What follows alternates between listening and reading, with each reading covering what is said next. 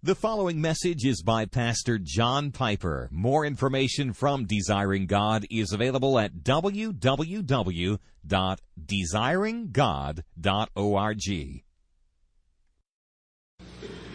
Let's pray. Oh, Father, I pray that we mean what we say. I will suffer not to hide thee. Naught I ask beside thee. There is a savage necessity in the Christian life to wage war against the hiddenness of your glory. Pluck out an eye, if you must, to get to heaven and see God. Cut off a hand, if you must, to wean yourself off lower pleasures and fix yourself on endless ones. And I pray that you would make warriors of us all. Make savages of us if we must be, in order not to let television or food or internet or the praise of men hide thee. And I pray that you would use Augustine's life and thought to sharpen our sword. In Jesus' name I pray. Amen.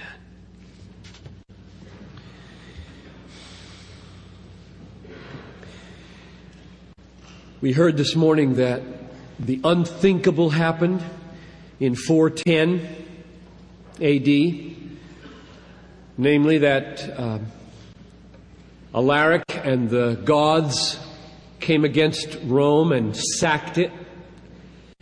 St. Jerome was in Palestine at the time, and he said, if Rome can perish, what can be safe?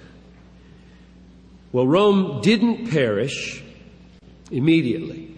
66 more years until the last emperor was dethroned by the Germans. And the shockwaves in that 410 event crossed the Mediterranean very quickly. Augustine was 55 years old.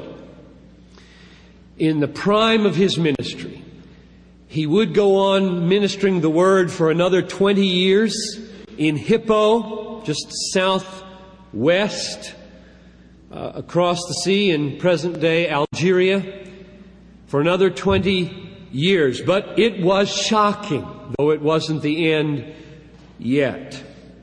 And as you heard this morning, it did unleash the city of God, in which his own philosophy of history over against the possible demise of Rome was developed for about 20 years of writing.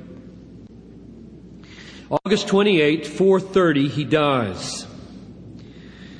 And just as he's dying, 80,000 Vandals, as they were called, were coming across the north of Africa, where they had invaded through Spain, and the city in which he was living and ministering was under siege. In other words, these times in which Augustine lived were tumultuous times, and between the shifting of whole civilizations. In those last months, as he saw the Vandals coming, he had heard that 2 other Catholic bishops had been tortured to death in other cities as they came, as the Vandals came. And when his own elders counseled him with the words of Jesus, "Flee to another city," he said, "Let not one dream of holding our ship so cheaply that the sailors, let alone the captain, should desert her in a time of peril." But strangely, he died 4 months before the city was overrun and completely sacked by the Vandals. And I just want to insert a preliminary parenthetical exhortation to courage here. My friend John Enzer came from Boston to talk about pro-life issues 2 weeks ago at our church, and he pointed out to me something I'd never noticed before, and I'll point it out to you. In Revelation 21:8, in the list of things that will be cast into the lake of fire, the first sin on the list is cowardice. Take that home, brothers, and open your mouths. That's a parenthesis. I will not forsake this ship, but the Lord took him. He had been bishop in Hippo since 396. 5 years before that, he had been appointed priest and elder and had preached. So approximately 40 years now, he had been serving this one church in Hippo, shepherding God's little flock there and defending the faith, and had become known all over the empire, in the Christian church anyway, as a God-besotted, biblical, articulate, persuasive defender of the faith against Manichaeism and Donatism and Pelagianism. Those were the three big false teachings as he saw them in his day, and he wrote on all of them. He was an unbelievable controversialist for all the mysticism in him. We'll say more about that later on. Just before he died, he handed over the reins to Heraclius, his associate, because he was an old man now. He died when he was almost 75. And Heraclius picked up the administrative duties, and on the day when Heraclius was installed as coadjutor bishop, there was a great ceremony. And Augustine took his seat in the cathedra, the throne where he sat to preach. He sat to preach for 40 years. The people stood, and he sat. I think that would really settle some pastors down to take content seriously instead of motion. Would be really hard for me. I'm glad that's not in the Bible. Heraclius stood in front of him to preach the sermon at this retirement of their beloved bishop. And overwhelmed with a sense of inadequacy, he said, "The cricket chirps, the swan is silent." So if you wondered where the title came from, that's where it comes from. The cricket chirps, the swan is silent.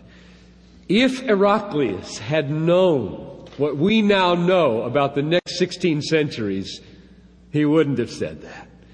Because the swan is not silent today. He never has been silent for 1,600 years, and he was not silent. He had several more years to go when this man was installed, and some of his great work was done right up to the end. The man's influence is simply incalculable, as you know. Adolf Harnack said that the greatest man the church has possessed between Paul and Luther is Augustine. Now, Harnack was German. He had to say Luther. But others have said things differently than that. For example, Christian History magazine, without any qualification or hesitation, said, now this is written just a few years ago, after Jesus and Paul, Augustine of Hippo is the most influential figure in the history of Christianity. Benjamin Warfield argued in his writings on Augustine that he entered both the church and the world as a revolutionary force and not merely created an epoch in the history of the church, but determined the course of its history in the West up to the present day. He said he had a literary talent second to none in the annals of the church. And then he added, the whole development of Western life in all its phases was powerfully affected by his teaching. Now, one of the most remarkable things about his influence is that it has flowed into remarkably contradictory camps. So, for example, he is revered as one of the greatest, if not the greatest, father in the Roman Catholic Church. And Warfield said, Augustine gave us the Reformation. Now that's odd.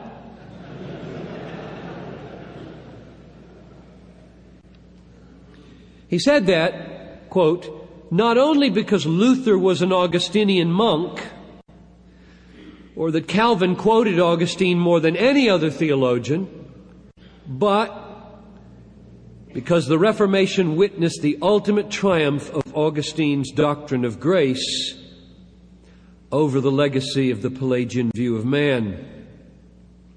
Both sides in the controversy, the Reformers and the Counter-Reformation, appealed on a huge scale to the texts of Augustine. There are unresolved issues in Augustine. One way of putting it that Warfield did use was, the Reformation was the triumph of Augustine's view of grace over Augustine's view of the church.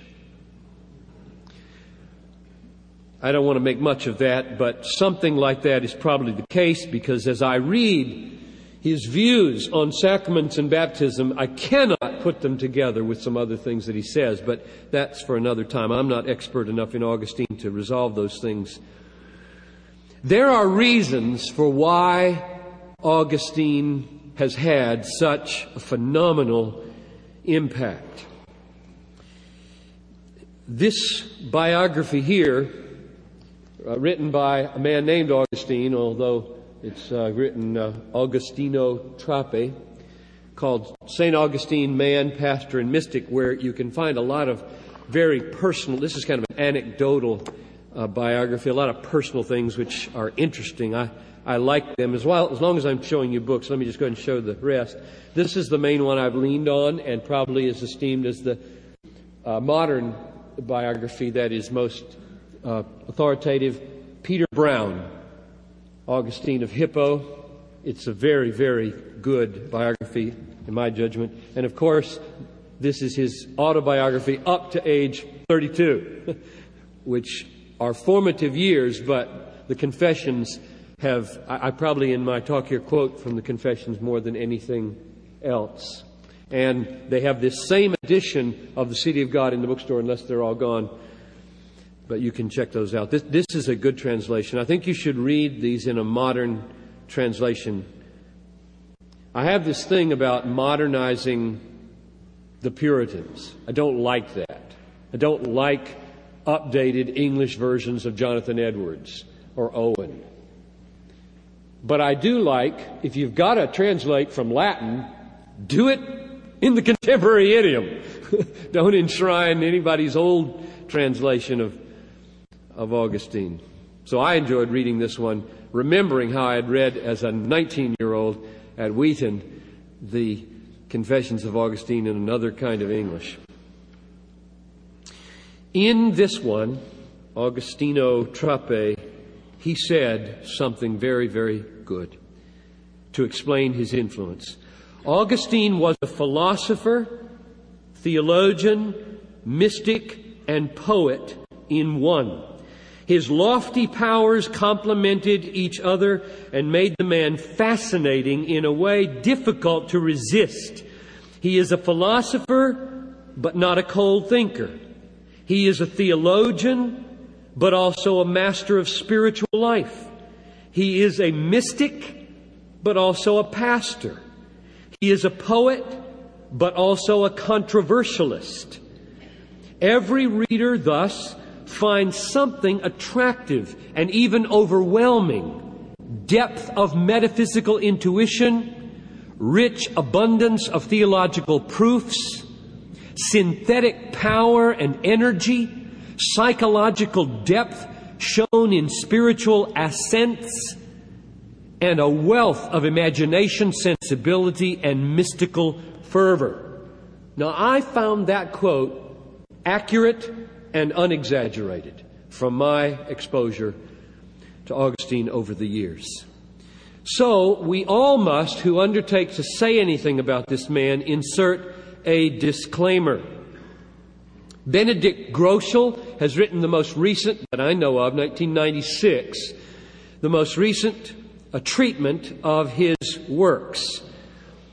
And he went to Villanova University in his researches, where they have the Augustinian Heritage Institute, and was overwhelmed that there is a library of works on and by Augustine. Works on Augustine fill a library. And then he was exposed to the computer 5 million word discs that Augustine wrote. And of course he inserted his disclaimer. I wish I had jotted down in my readings, I only remember reading it, I didn't take a note on it, that somebody, even in Augustine's own day, said anybody who claims to have read all of Augustine is a liar.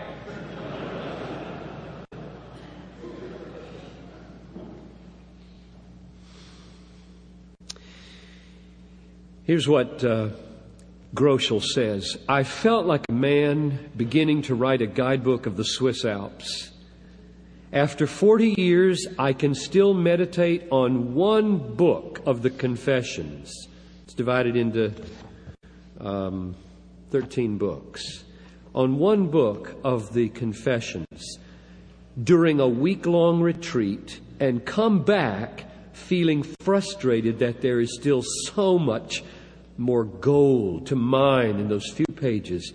I, for one, know that I shall never in this life escape from the Augustinian Alps. Well, that's true. Nevertheless, people visit the Alps. And so we're going to visit the Alps. And I just take heart from the fact that one can go to the Alps and spend an hour there and benefit from it and not have exhausted the Alps. So that's where we are. If you ask now, well, suppose I want to spend a little more time in the Alps when you're done, where should I go? I would say, as virtually everybody else would say, start with the Confessions. If you've never read Augustine's Confessions, you should. David Wells told me at supper last night he assigns this in his class on spiritual classics or classics of the Western Heritage or whatever the class is called. And anybody that leaves that book out of spiritual classics would, of course, be committing an error. Start there. Then the other 4 big books, famous books, are, number 1, On Christian Doctrine, which he wrote between 397 and 426. The Enchiridion, on Faith, Hope, and Love, which Warfield says is his most serious attempt to systematize his thought. On the Trinity, written over another 25-year period, which gave definitive formulation to the Trinity for years. And then The City of God, which he spent about 29 years writing. No, not 29 years. From 413, I was doing my math wrong. From 413 to 426, 13 years. So let's go on a little short tour here. I'm very eager to get to my thesis, but I want also to weave it into his life. So I'm torn as to how to proceed, but I'll weave them together the best I can. What I have seen and what I want to preach when we get to it is tremendously important, I believe, for our day. For me personally, it's tremendously important, and I think the Lord is putting together a conference here with what David Wells is saying and what Alistair Begg said this morning and what I'm about to say that has a coherency about it, though perhaps some apparent tensions in it that will be very good for us to think through. I titled this The Power of Pleasure in the Life and Thought of St. Augustine. I might have called it The Sovereignty of Joy in the Life of Augustine, or the place of sovereign joy in the exposition and defense of evangelical Calvinism, or if I wanted to be really at home, I would say it's about the Augustinian roots of Christian hedonism, which in fact it is. And it is a delight to me to find my own tree planted in such deep soil. But let's go to the life first. Augustine was born November 13, 354. His father, Patrick or Patricius, was a middle-income farmer, not wealthy, scraped together money to give him the best education he could in rhetoric. First in Madaura, 20 miles away from Thagast, where he was born, which is south of Hippo in northern Africa, in Algeria today. Then, between the ages of 17 and 20, he was educated in Carthage. His father was an unbeliever until the year of his death, and he died when Augustine was 16 years old. His mother, Monica, is very famous because of her relentless prayer for her lecherous son. And I'm not sure that she did the best job she should rearing him. He said, "As I grew to manhood, I was inflamed with desire for a surfeit of hell's pleasures. My family made no effort to save me from my fall by marriage. Their only concern was that I should learn how to make a good speech and how to persuade others by my words." So, poor Monica. She's included in that, as is his father. Then he said particularly about his father, "My father took no trouble at all to see how I was growing in your sight, O God, and whether I was chaste or not. He cared only that I could have a fertile tongue." Well, he left for Carthage when he was 17, and his mother, waking to the danger evidently, said to him that he should not commit fornication, and above all, not seduce a man's wife. And this is what he said: "I went to Carthage, where I found myself in the midst of a hissing cauldron of lust. My real need was for you, my God." He's writing this at age, 397, 354 from 397, 43. "My real need was for you, my God, who are the food of the soul. I was not aware of this hunger. I was willing to steal, and steal I did, although I was not compelled by any lack. I was at the top of the school of rhetoric. I was pleased with my superior status and swollen with conceit. It was my ambition to be a good speaker for the unhallowed and inane purpose of gratifying human vanity."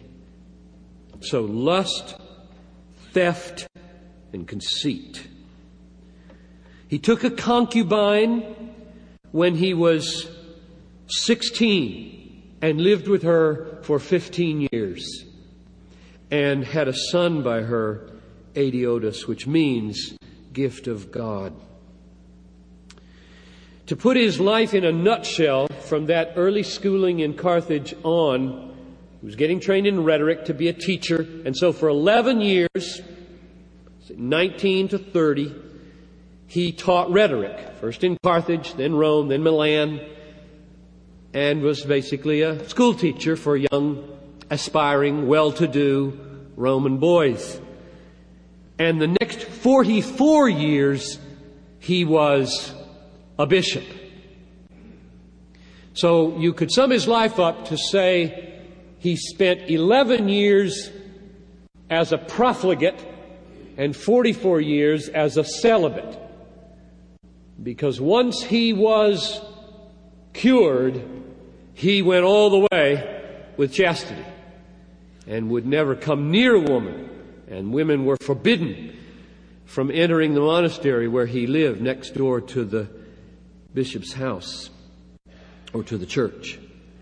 Now, here is an interesting thing. His conversion did not happen nearly as suddenly as it's made out often. We have to make things simple when we are telling little stories and sermons and whatnot, but I was apprised that this was a very long, drawn-out, agonizing thing. For example, in Carthage, when he was 19 years old, he read for the first time Cicero, specifically the Hortensius. And this had an effect on him, which was a kind of first conversion. Cicero was a total pagan. There's no Christ in it. But, he says, it altered my outlook on life. It changed my prayers to you, O Lord, and provided me with new hopes and aspirations. This is 11 years before his conversion. All my empty dreams suddenly lost their charm. My heart began to throb with a bewildering passion for wisdom and eternal truth. I began to climb out of the depths into which I had sunk in order to return to you. My God, how I burned with longing to have wings to carry me back to you, away from all earthly things, although I had no idea what you would do with me, for yours is the wisdom. In Greek, the word philosophy means love of wisdom, and it was this love that the Hortensius inflamed in me. Now that sounds really good. But he lived with his concubine, and he was a pagan for another 11 years. But what had happened was he experienced, by the providence of God, a lifting out of the groveling of lust in Carthage, at least to the level of caring about some truth issues. So don't begrudge pagan conversions to paganism. Don't begrudge that. That can be used of the Lord in the university. If you see a guy move out of living with his girlfriend to start reading Plato, rejoice. Don't give him any encouragement that that's salvation. But it might become salvation, because it did for Augustine. Well, he fell in with the Manichees, and I don't want to take you through that long deal of 11 years of trying to understand this dualism and all that. When he was 29, big jump now, he went to Rome. But in Rome, these boys, these students, he did not like. They were very misbehaving, and so he looked for another place to teach as soon as he could. And in God's providence, he said, the Lord transferred him to Milan, north of Rome, Milan, Italy. And there two things happened. He discovered the Platonists, and he met Ambrose, the bishop. These were awesome things, as he describes them, because the Platonists were his second conversion. He discovered Plotinus. Who cares and who knows about Plotinus? Died in 270, a Neo-Platonist, recovering the vision of Plato's ideas and forms, remember, from college philosophy classes. And he fell absolutely in love and appropriated this Platonism into his search for wisdom, so that it stamped him for the rest of his life. A lot of people write off Augustine today because they just say he's just distilled Christianized Platonism, which I think is a mistake. And he met Ambrose, this godly, truth-speaking bishop. Peter Brown, this biographer here, says that the discovery of Plato and Plotinus did nothing less than shift the center of gravity of Augustine's spiritual life. He was no longer identified with his God, as in Manichaeism. This Platonic God that he now met was utterly transcendent. So that's a next stage in his moving toward Christianity. Now you can hear the influence of his Platonism as he diagnoses in those days his own condition. Here's the way he described it. I had my back to the light, and my face was turned toward the things which it illumined. Remember the story of the cave in Plato. So that my eyes, by which I saw the things which stood in the light, were themselves in the dark. This is a Platonic analysis of his lost condition at that moment. Now here's the final move to closing with Jesus. Ambrose was 14 years older than Augustine and preached Sunday after Sunday, and he began to go. In fact, he became a catechumen, committed him to nothing. It was the thing to do. The aristocracy in Milan were all Christian. His mother had arrived on the scene and was trying to finagle a marriage for him so he'd get out of this concubinage with this woman who was below him in social class. It was just easy to do. So he signed on and started going to church, and this is what he said. In Milan, I found your devoted servant, the Bishop Ambrose. At that time, his gifted tongue never tired of dispensing the richness of your corn, the joy of your oil, and the sober intoxication. Now, let me just stop there. This man is brilliant. The sober intoxication. You just fly over things like that way too fast. If you read, David Wells said like that, he has a hard time getting his students to read this book slow enough. I had to read. I did not see that until I typed it. Sober intoxication. That's all over the place in Augustine. Powerful use of language here. One of the things we're going to address now, we will again tonight, we will again tomorrow, is what David Wells said last night about this other worldview over against the therapeutic, psychologized, man-centered worldview. He used the words, I think, clear, winsome, powerful must be this world's view presentation. Augustine will help you, brothers, as does C.S. Lewis, and anybody who's lasted centuries will help you in this, to find language to commend God. Now I stopped in the middle of the sentence. Let's go back. At that time, his gifted tongue never ceased dispensing richness of your corn, O God, joy of your oil, the sober intoxication of your wine. Unknown to me, it was you who led me to him so that I might knowingly be led by him to you. That's also typically Augustine, that kind of language. So his Platonism liberated him from a mere quest for wisdom in the Manichaean heresy of being identified with God and a great dualism in the world, to a transcendent God who he suddenly felt scandalized by in the Word made flesh.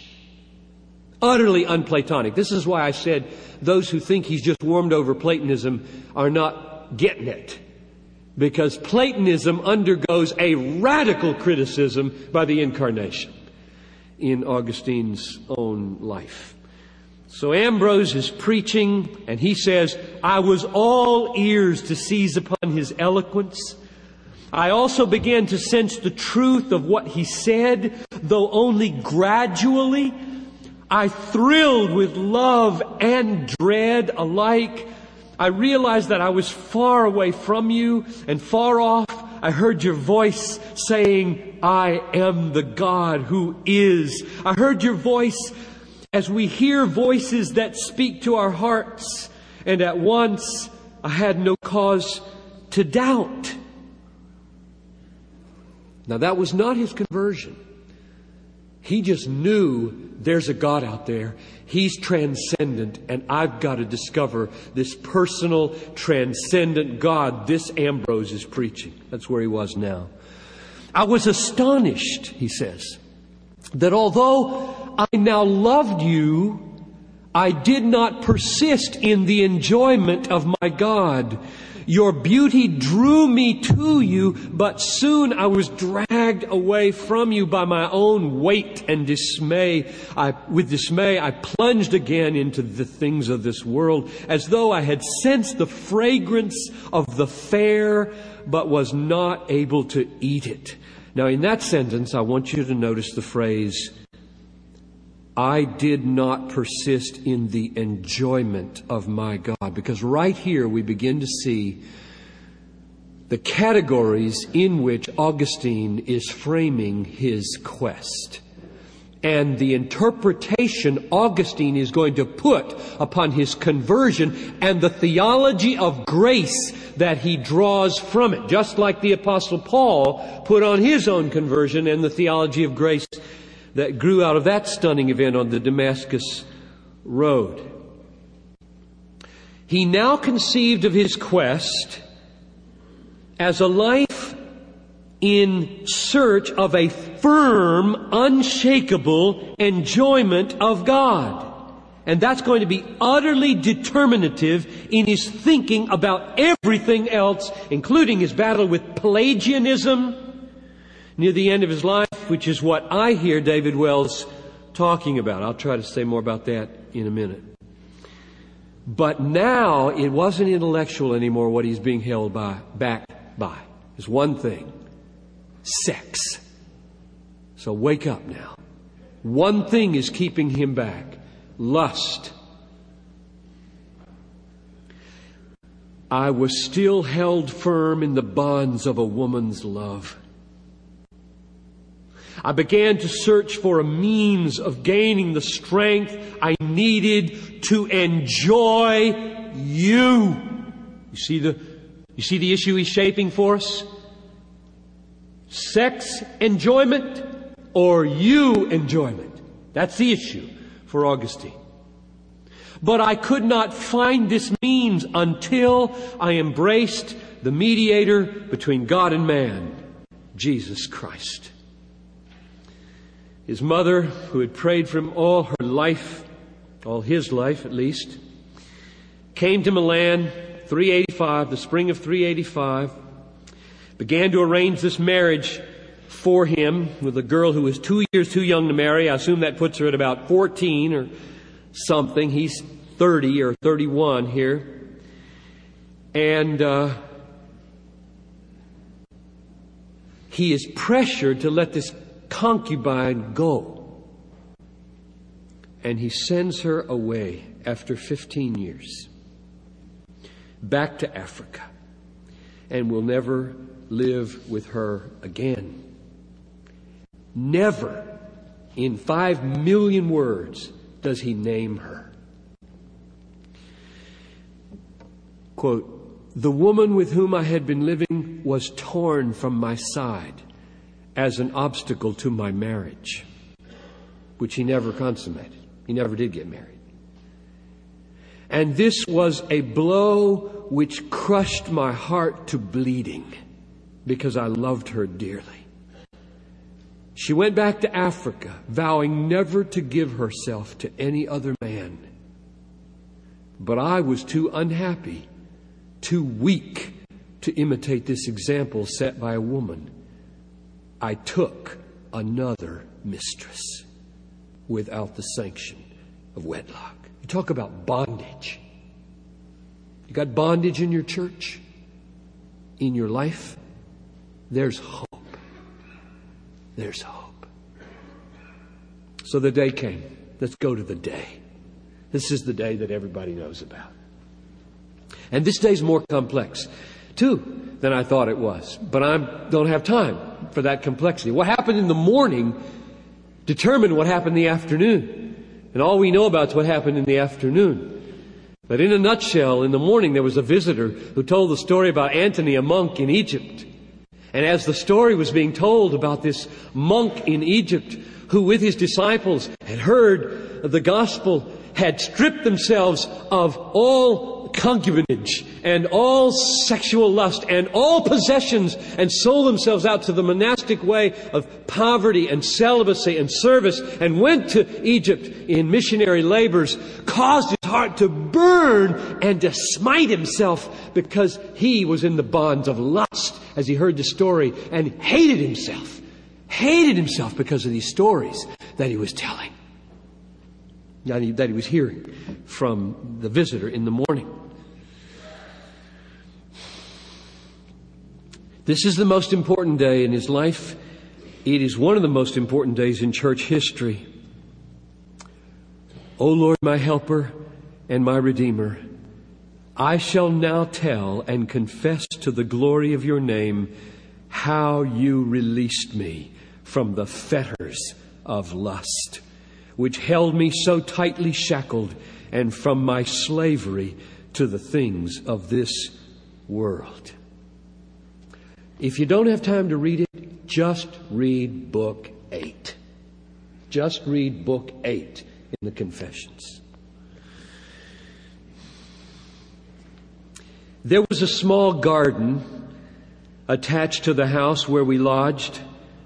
I now found myself driven, this is the afternoon now, by the tumult of my breast, to take refuge in this garden where no one could interrupt that fierce struggle in which I was my own contestant. I was beside myself with madness that would bring me sanity. There it is again. I was beside myself with madness that would bring me sanity. Sober intoxication, mad sanity. Don't miss this. Don't miss the power of this in your reading and your preaching. Arrest people. Get people with your language. Labor to find language in the 20th century worthy of God. I was frantic, overcome by violent anger with myself for not accepting your will and entering into your covenant. I tore my hair. I hammered my forehead with my fists. I locked my fingers and hugged my knees. I was held back by mere trifles. He began to see at this point the beauty of chastity. Now, this is the miracle of deliverance. It's the same story that was told in Leadership magazine 18 years ago. How many of you read that article? You remember that one? The older guys maybe read it.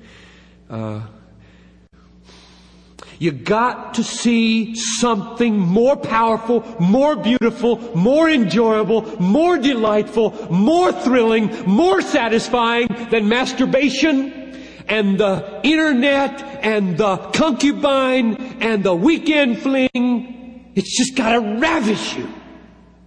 And it did. He began to see chastity. Listen to this description. I was held back by mere trifles. They plucked at my garment of flesh and whispered, "Are you going to dismiss us? From this moment, we shall never be with you again, forever and ever." That's exactly the way pornography talks. Never again. Can you say never again to me? And while I stood trembling at the barrier on the other side, I could see chaste beauty of countenance in all her serene, unsullied joy as she modestly beckoned me to cross over and to hesitate no more. She stretched out loving hands to welcome and embrace me. Now, the battle is down to just two things. Which is more beautiful? I flung myself down beneath a fig tree and gave way to the tears that now streamed from my eyes. In my misery, I kept crying and crying. How long shall I go on saying tomorrow and tomorrow and tomorrow? Why not now? Why not make an end of my ugly sins at this moment? Some of you are saying that perhaps right now. All at once, and I may be this for you,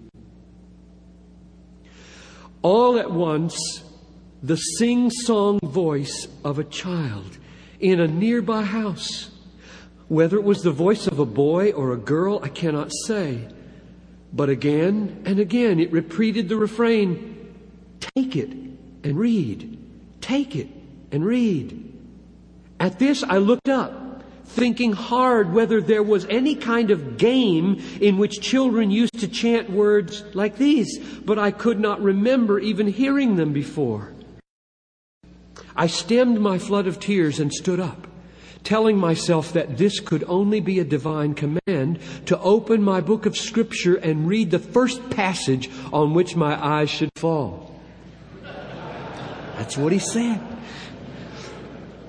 So I hurried back to the place where Alypius was sitting, seized the book of Paul's epistles, opened it, and in silence I read the first passage on which my eyes fell. Not in reveling, in drunkenness, not in lust and wantonness, not in quarrels and rivalries. Rather, arm yourselves with the Lord Jesus Christ. Spend no more thought on nature and nature's appetites. Romans 13:13. I had no wish to read more, and no need to do so. For in an instant, as I came to the end of the sentence, it was as though the light of confidence flooded my heart, and all the darkness of doubt was dispelled. Praise God. Amen. Now, I want very much to launch into my exposition of this interpretation of his conversion as it gets unfolded in his theology of grace and joy. But I think you should hear the rest of his life quickly. 44 years in a flash. Because it's pretty simple, as most pastors' lives are. We get up, we go to work, we preach, we go to bed. It's a pretty simple life.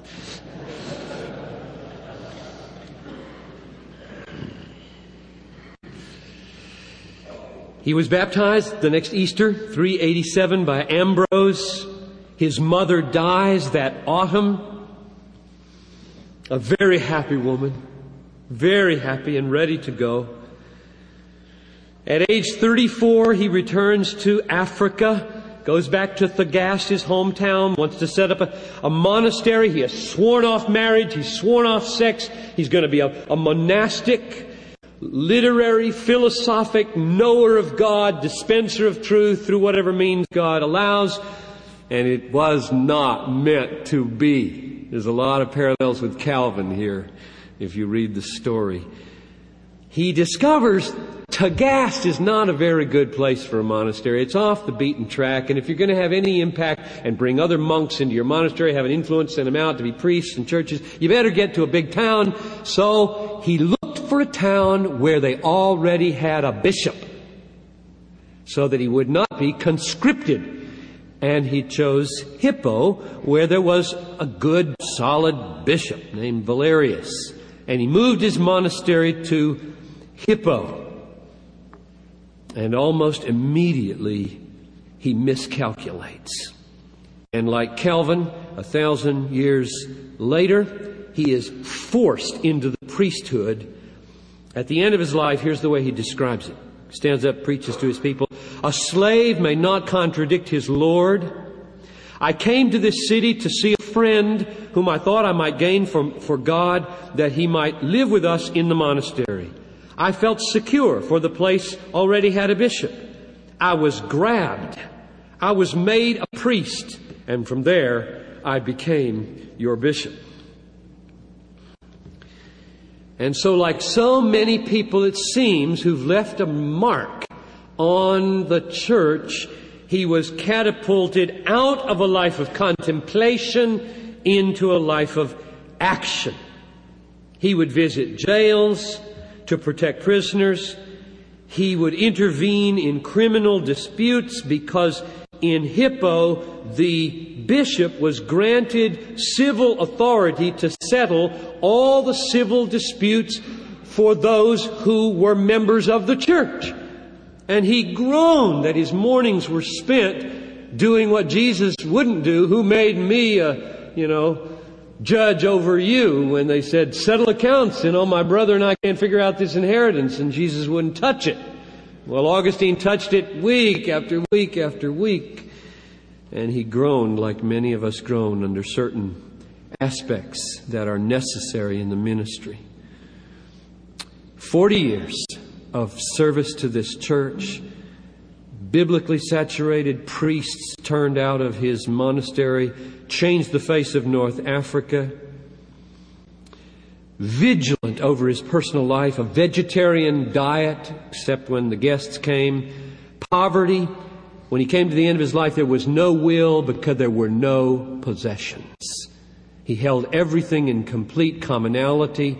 He had no money to will to anybody when he died. He had his own books, and he had his clergy, and he had his monastery. Those were his legacy to the world. Now,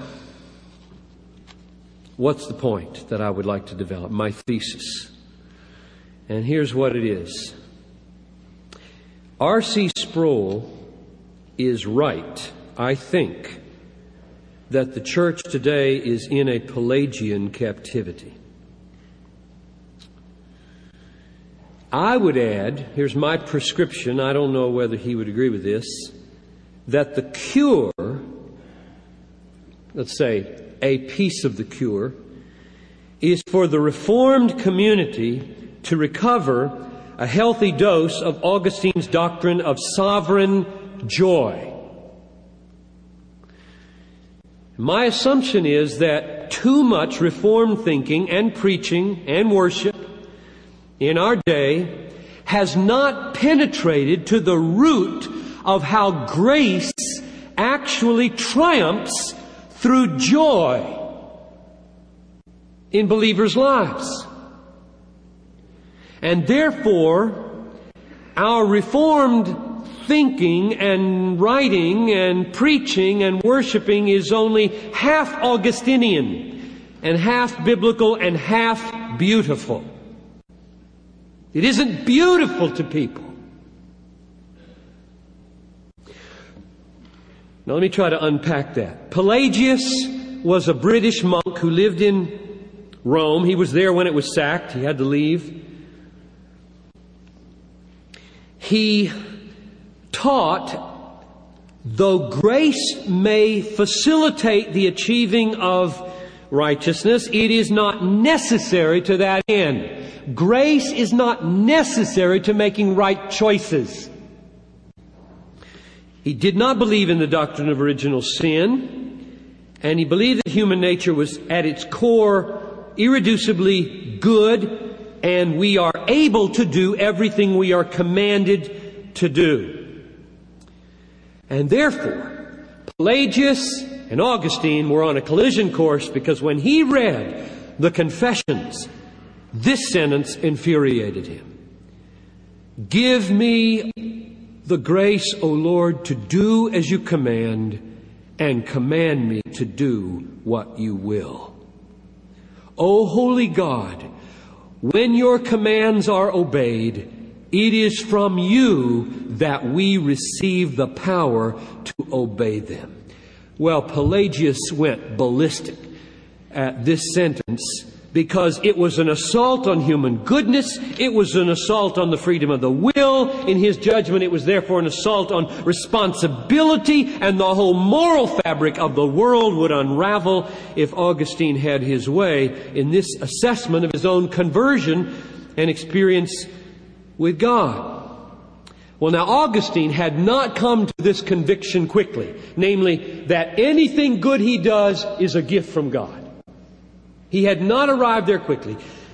I walked into a bookstore at Hope College and saw the book by Augustine on the freedom of the will. I said, oh good, I got a lecture on this in a year. So I picked it up and started reading. I said, Yowie, what is this? I don't want a lecture on this. He wrote that book 4 years after his conversion. And radically changed his mind from what that book says. So be careful claiming what Augustine thinks about this or that. When he wrote his Confessions, he had settled the matter differently and deeply and unchangeably in his own mind. This paragraph that I'm about to read here, in my judgment, for me and my theology and my ministry and my life, is the most important paragraph I've ever read in Augustine. So here it is. During all those years, where was my free will? What was the hidden secret place from which it was summoned in a moment so that I might bend my neck to your easy yoke? How sweet all at once it was for me to be rid of those fruitless joys which I had once feared to lose. You drove them from me. You who are the true, the sovereign joy. You drove them from me, and you took their place.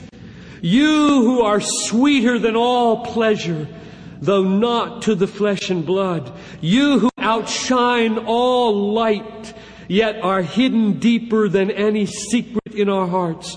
You who surpass all honor, though not in the eyes of men who see all honor in themselves. O Lord, my God, my light, my wealth, my salvation.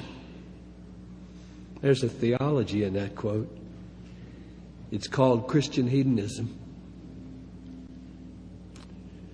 I call it Christian hedonism. Nobody else calls it Christian hedonism. And you don't have to call it Christian hedonism, but I hope you believe it. You drove them from me. You are the true, the sovereign joy.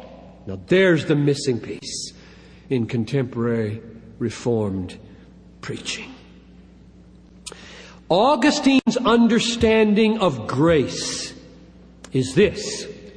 Grace is God's giving us sovereign joy in God that triumphs over the joy of sin. That's grace in the thought of Augustine.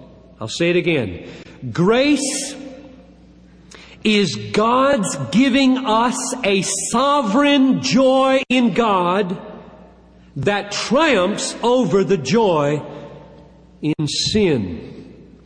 In other words, God works deep in the human heart to transform the springs of joy so that we love God more than we love sex or anything else. Now, Mark, here's another problem with contemporary American Christianity. Loving God in Augustine's mind is never reduced to deeds of obedience or acts of willpower. How common that is in our day.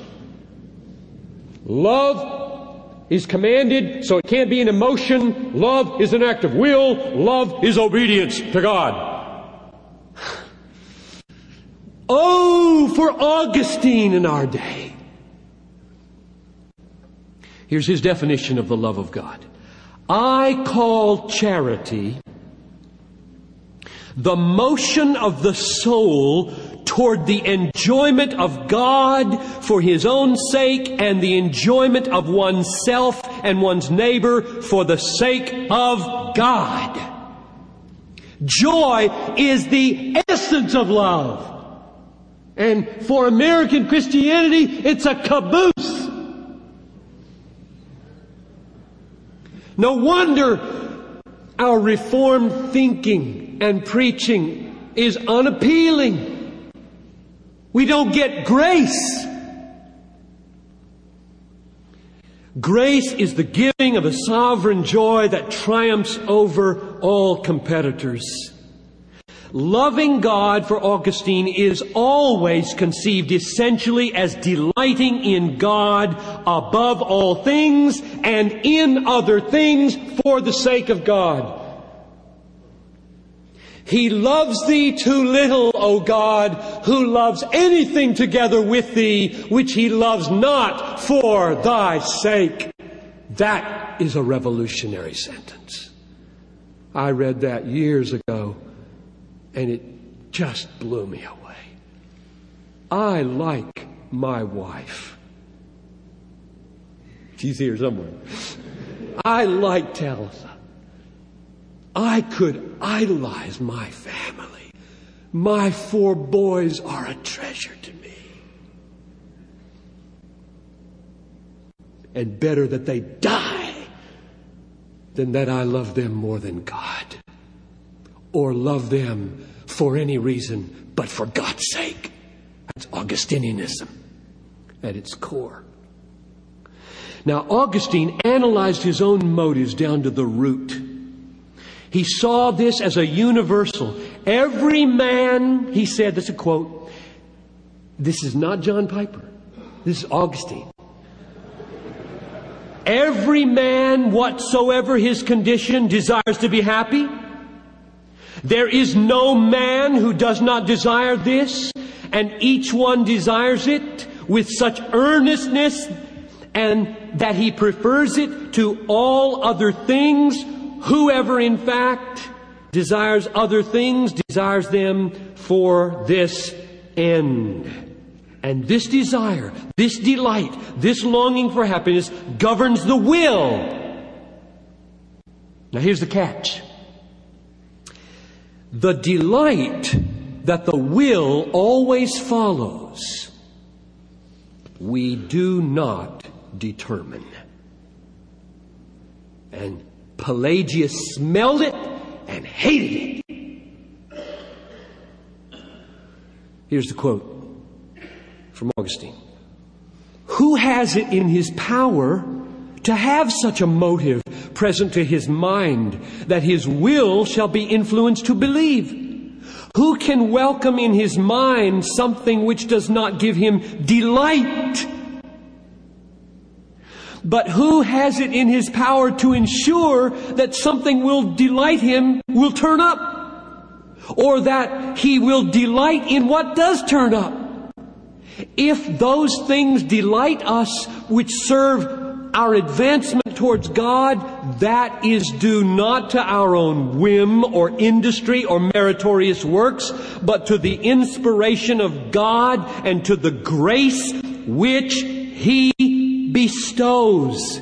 In other words, converting, saving grace is God's giving delight in God, holiness, Christ, Scripture, the beauty of holiness and glory. Suddenly, you see and love and cherish and revel and long for them. Where'd that come from? Now the will move with it. But before that's given, the will's going back to the internet and the magazine and the concubine and the television and the family. He concludes this way: a man's free will indeed avails for nothing except to sin, if he knows not the way of truth. And even after his duty and his proper aim shall begin to become known to him, unless he also take delight in and feel a love for it, he neither does his duty, nor sets about it, nor lives rightly. What more could I ask from Augustine? Now, in order that such a course, this is still Augustine. Now, in order that such a course may engage our affections, God's love is shed abroad in our heart, not through the free will, which arises from ourselves, but through the Holy Ghost, which is given to us. He wrote to Simplician at the end of his life, 427, 3 years before the end of his life. In answering this question about free will, in answering this question, I have tried hard to maintain the free choice of the human will, but the grace of God prevailed. He was asked by Paulinus. Now picture this. He's 72. You're supposed to retire at 65. You don't take on Pelagius at 70, which he did. It was the last battle he fought. You give that to younger people. That's your job.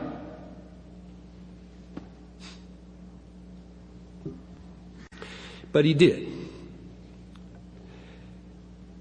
And Paulinus, his friend, said, Augustine, why? You're an old man. Lay it down. That's my paraphrase. But here's a non-paraphrase answer quoted from Augustine. Why?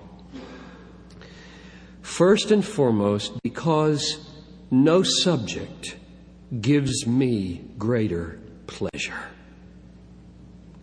For what ought to be more attractive to us sick men than grace? Grace by which we are healed. For us lazy men than grace? Grace by which we are stirred up. For us men longing to act than grace by which we are helped. Now, what makes that answer so compelling and so powerful is that the healing, stirring, helping, enabling grace, I call it future grace, is the giving of a compelling, triumphant joy. Grace governs life, even the life of a 70-year-old man, by giving a supreme joy in the supremacy of God and His glory and His sufficiency and His beauty and His treasure, which triumphs over all other things. And when you see a Pelagius coming along, undermining that grace and that gift, even at 70, you go to battle. This is why the concept of Christian freedom is so radically different from Augustine. Get this now. This is just another piece that blows your mind away and shows you how far our whole discussion today is from where he was. Oh, how we need to bathe ourselves in the old people. We are fish swimming in alien waters, and we can't imagine air from 1600 years ago. Listen to this. Augustine said, Christian freedom is not the freedom to choose. It's the transcendence of choice. Meaning, it is no ideal for Augustine to stand with Pelagius in sovereign, autonomous equilibrium between good and evil and be able to go this way or that way. Augustine regards that as the disintegration of the will. Freedom is when we are so ravished in the truth that our minds perceive it wholly for what it is, and our delights and affections embrace it so wholly for what it is, there is no choice left. That's freedom. That's heaven. That's where we're going.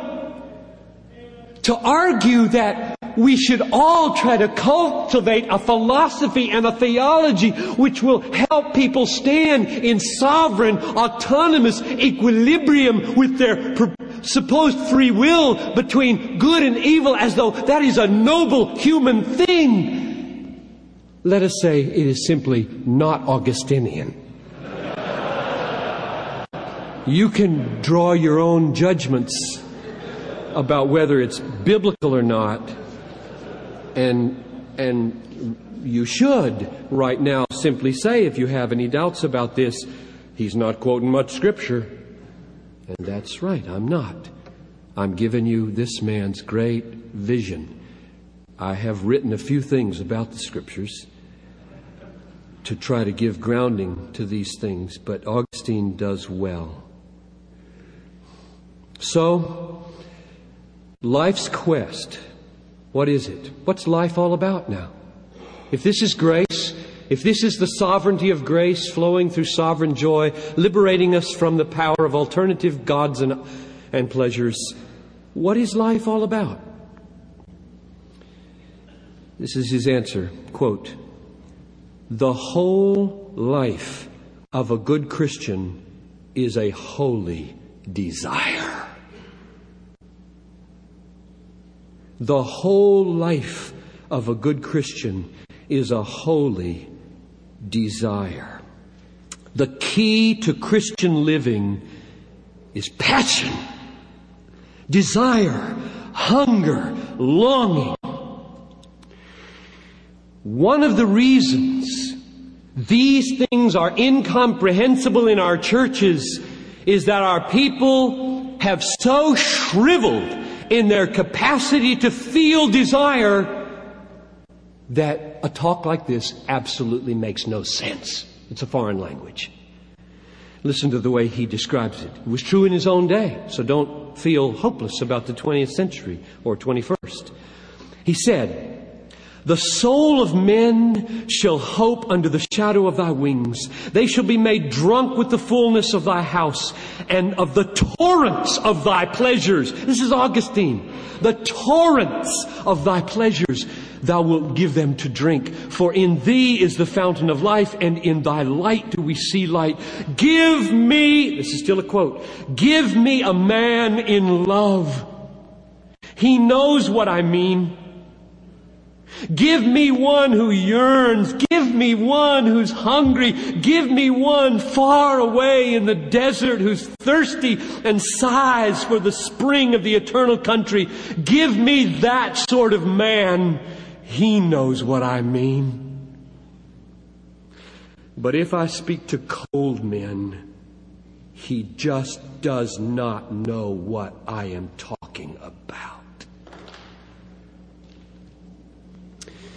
The remedy for this condition of cold men, cold Reformed men, or cold Arminian men or women, is number one, prayer and an utter dependence upon God, and two, displaying God Himself more infinitely desirable than all other things in creation to our people. It is not an accident that every sentence in this book is addressed to God. This is a prayer. Did you know that? The confessions are a prayer. Every sentence is to you, O Lord. 350 pages of prayer. He told his autobiography to God. Why? It stands on almost every page. I am utterly dependent in everything on you. That's what this book symbolizes.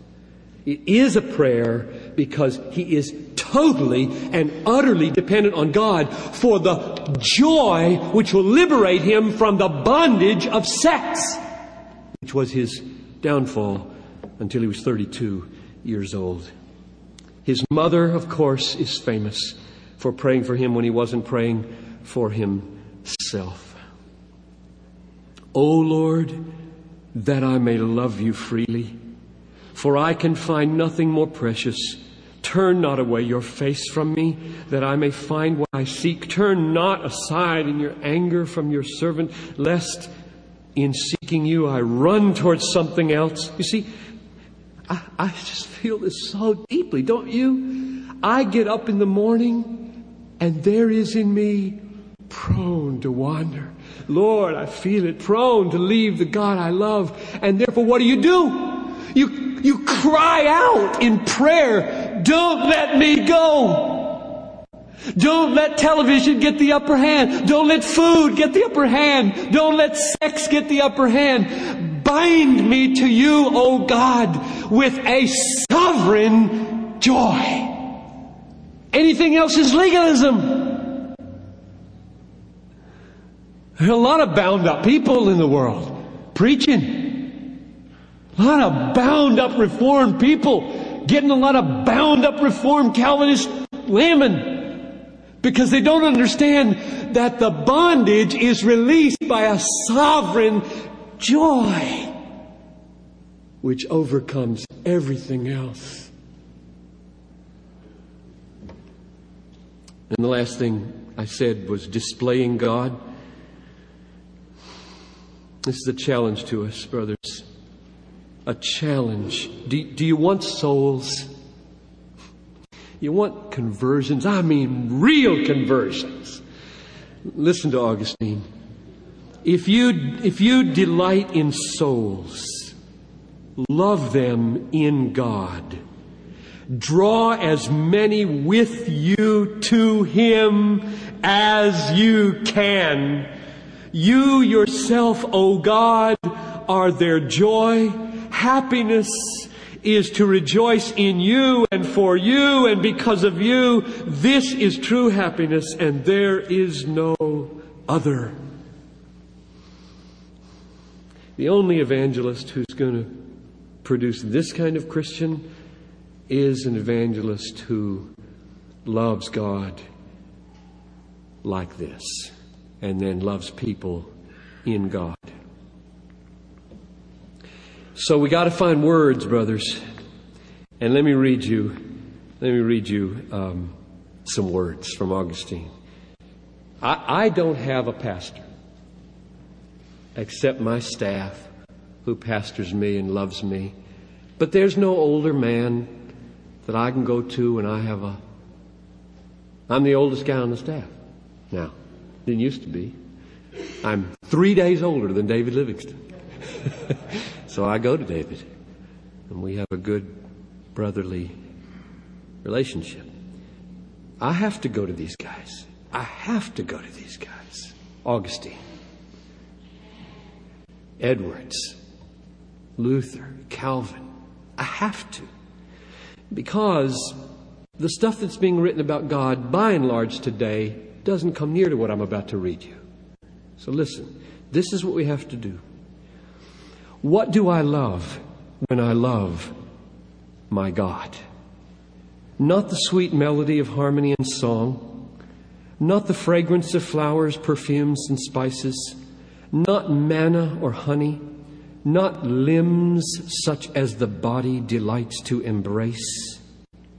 It is not these that I love when I love my God. And yet, when I love Him, it is true that I love a light of a certain kind, a voice, a perfume, a food, an embrace. But they are of the kind that I love in my inner self when my soul is bathed in light that is not bound by space, when it listens to the sound that never dies away, when it breathes the fragrance that is not borne away on the wind, when it tastes food that is never consumed by the eating, when it clings to an embrace from which it is not served by fulfillment of desire. This is what I love when I love my God. You are ever active. You always are at rest. You gather all things to yourself, though you suffer no need. You grieve for wrong, but suffer no pain. You can be angry and yet serene. Your works are varied, but your purpose is one and the same. You welcome those who come to you, though you never lost them. You are never in need, but you are glad to gain. Never covetous, yet you exact a return for your gifts. You release us from our debts, but you lose nothing thereby. You are my God, my life, my holy delight. But is this enough to say of you? Can any man say enough when he speaks of you? Yet woe betide those who are silent about you. Is that a mandate to preach or what? If it's true, as R.C. Sproul says, that we have not broken free from the Pelagian captivity of the church, then we should pray and preach and write and teach and labor with all our might to break the chain that holds us captive. Sproul said, we need an Augustine. This is a quote from the Table Talk. We need an Augustine or a Luther to speak to us anew, lest the light of God's grace not only be overshadowed, but be obliterated. And I say, yes, but we also need tens of thousands of ordinary pastors like you and me who are ravished with the extraordinary sovereignty of joy in God. We need to rediscover Augustine's peculiar slant, I believe a very biblical slant, on grace. Grace is the free gift of sovereign joy in God that triumphs over and breaks the bondage of sin in our lives and in our people's lives. We need to rethink Reformed soteriology so that every limb and every branch in this tree is coursing with the sap of Augustinian delight. We need to understand and make clear that total depravity is not just badness, it's deadness to joy. It's blindness to beauty. We need to see that unconditional election means that the completeness of our joy in Jesus was planned for us before the foundation of the world.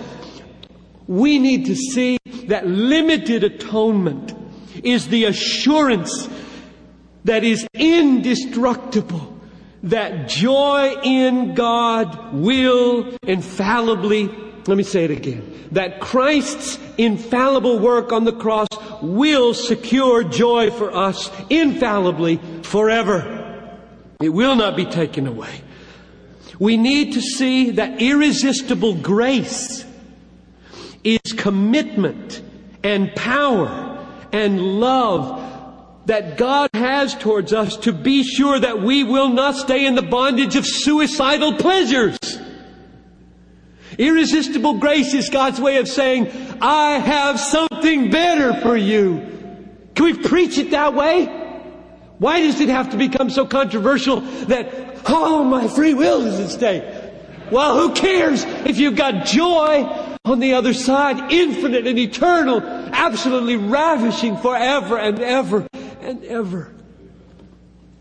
And we need to say that perseverance of the saints is the almighty work of God through all the affliction and suffering of the ministry. so that we will not be lost to an inheritance of pleasures at God's right hand forevermore. That's the missing note, I think. Why is it missing? This is my closing question to you. It's missing. Is it missing? Because pastors have not experienced it. I mean, you will not go home on Sunday and preach these things unless it happens to you. Can we say these words? How sweet all at once it was for me to be rid of those fruitless joys, which I had once feared to lose. You drove them from me, you who are the true, the sovereign joy. You drove them from me and took their place. O Lord, my God, my light, my wealth, and my salvation. Or are we in bondage to television, food, sleep, sex, money, human praise, just like everybody else? If so, then let us repent and fix our faces like flint toward the Word of God with the prayer, O Lord, open my eyes to the sovereign sight that in your presence is fullness of joy, and at your right hand are pleasures forevermore. Father, I pray that you will not just instruct us, but awaken us.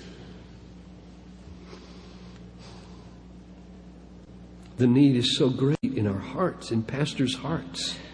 They can't preach this if they don't taste it. God, we're desperately, desperately dependent on you. This is what Augustine discovered. He could not create joy. You did. Would you do it again in these hours together and for a lifetime and in our people for the sake of the nations and the glory of your name? I pray through Christ. Amen. We have about 7 minutes for questions. So, the question is, in Book 10, this is devastating. He walks through the senses, the eyes, the ears, the taste, sexuality, asking whether it is possible to experience joy in any of those without becoming idolatrous. And he is incredibly suspicious of music in church. I wish I've got big circles around it somewhere, but he does thankfully come out by saying, for now and tentatively, I think it's probably permissible to have music in church. It's very tentative whether music should be allowed in church for Augustine. I would say that let us be biblical and not Augustinian. The Psalms do virtually reverberate with music. So I would have to toss Psalm 150 out of my Bible or do some kind of dispensational thing that says the New Testament rejects the Psalms at that point. I don't think most people say that.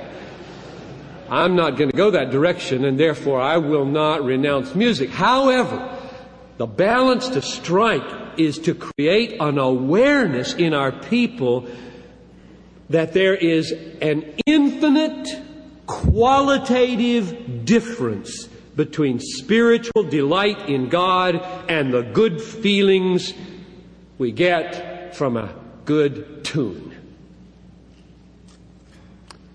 And that is frightening.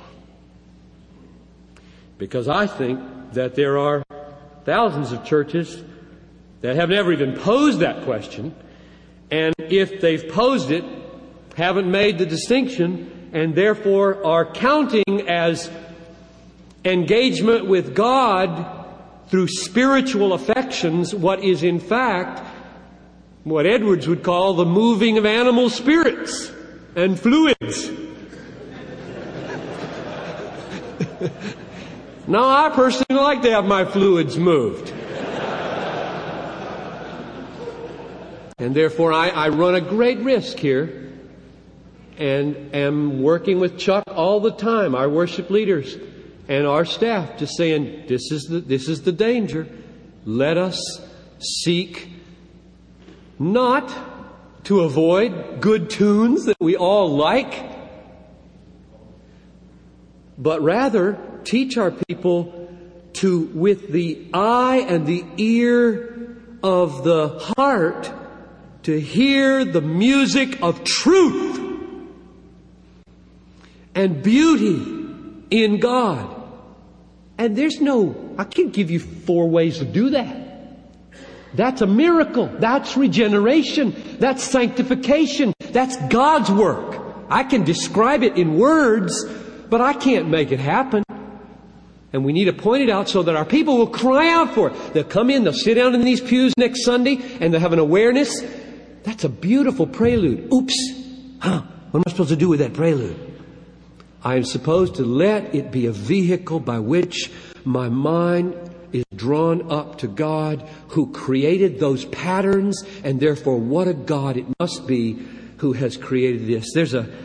I don't have it in here, I don't think, but there's a quote from his seeing of the ocean. Here. Just use the ocean here as music. There is a grandeur of the spectacle of the sea itself as it slips on and off its many colors like robes. And now is all shades of green, now purple, now sky blue. And all these are mere consolations for us unhappy, punished men. They are not the rewards of the blessed. What can these be like, the rewards of the blessed then, if such things here are so many, so great, and of such a quality? That's the way to handle beauty. If these things here are so great and so wonderful, he even praised the intellect of pagans. He said, if pagans can rise so high with their intellect and cause us to stand in awe of the intellect with which they defend their heresies, should we not marvel at the God who created them? So he did have a place for all the senses and all of the intellect. Thank you for listening to this message by John Piper, pastor for preaching at Bethlehem Baptist Church in Minneapolis, Minnesota. Feel free to make copies of this message to give to others, but please do not charge for those copies or alter the content in any way without permission. We invite you to visit Desiring God online at www.desiringgod.org. There you'll find hundreds of sermons, articles, radio broadcasts, and much more, all available to you at no charge. Our online store carries all of Pastor John's books, audio, and video resources. You can also stay up to date on what's new at Desiring God. Again, our website is www.desiringgod.org. Or call us toll-free at 1-888-346-4700. Our mailing address is Desiring God, 2601 East Franklin Avenue, Minneapolis, Minnesota, 55406. Desiring God exists to help you make God your treasure, because God is most glorified in us when we are most satisfied in Him.